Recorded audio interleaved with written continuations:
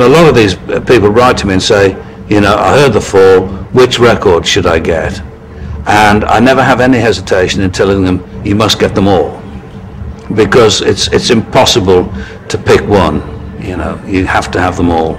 You do, and you have to have any new record that comes out, something, you know, live in Nova Scotia, 1984 or something, you know, even if the sound quality is terrible and he was pissed or he just fired half the band or whatever, you still have to have them. You do.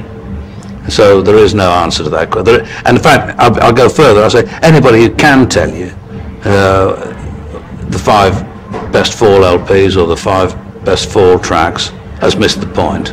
Really, it's the whole body of the work that is to be applauded.